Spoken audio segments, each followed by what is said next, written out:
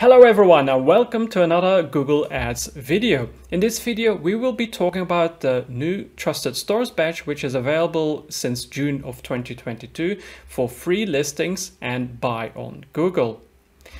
To get the Trusted Stores badge, it was assumed that you need to have a comparable and/or excellent in one or in all four of the categories. These categories are delivery time, the shipping cost, the return window, and the average return cost. However, I've recently discovered that one of my clients had a Trusted Stores badge, even though one of them was flagged as opportunity.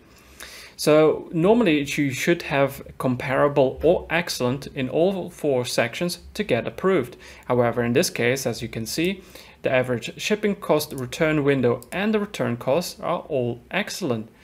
This seems to indicate that you can have one of the four sections to be opportunity.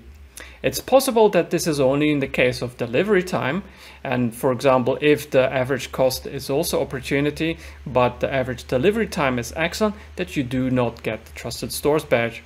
So I'm not sure which combinations is eligible to get the Trusted Stores badge because Google Ads does not disclose this. So this video is basically to demonstrate that it is possible if one of the four are in opportunity.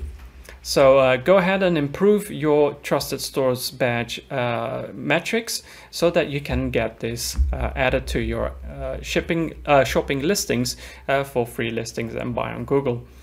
If you have any questions, feel free to ask, and thank you for watching. Bye.